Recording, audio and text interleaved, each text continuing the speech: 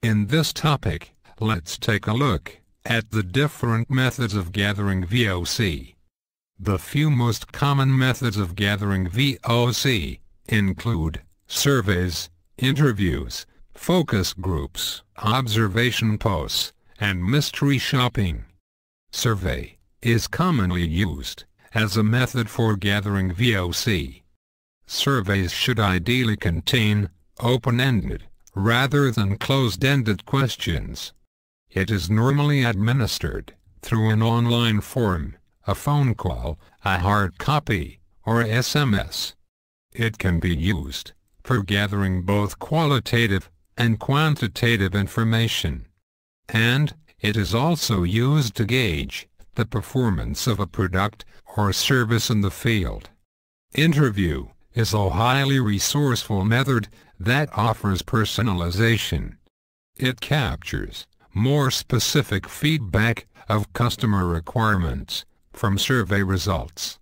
Here, the skill of the interviewer plays an important role in its effectiveness.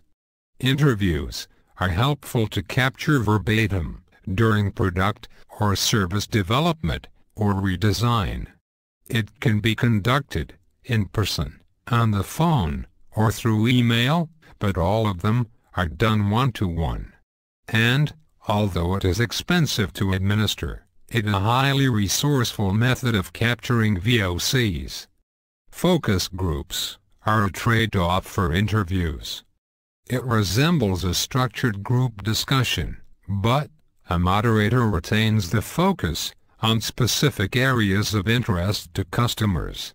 The moderator uses the round-robin approach to gather inputs for specific questions. The round-robin approach allows all participants in a group to individually provide their inputs without missing their turn. Focus groups consist of a small group of customers, from 6 to 10, belonging to the same segment.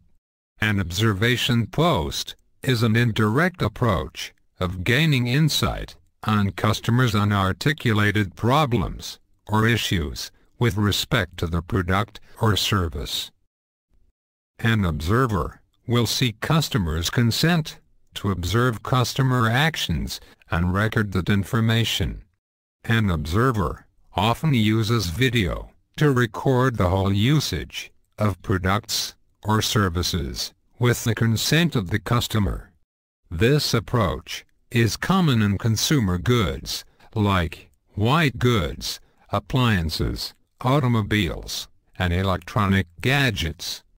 Mystery shoppers are individuals who visit or call businesses, posing as real customers, and provide detailed evaluations of their experience, using written reports or questionnaires. Mystery shoppers are employed in a variety of industries such as retail, restaurants, financial institutions, department stores, gas stations, travel, entertainment, and a lot more. While gathering VOCs, keep in mind to list down customers by segments.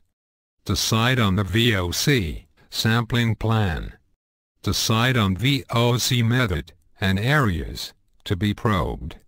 This is most often done by asking open-ended questions. Gather VOC from the probes conducted. Then, convert customer verbatim to functional requirements. For example, these forms are too cumbersome.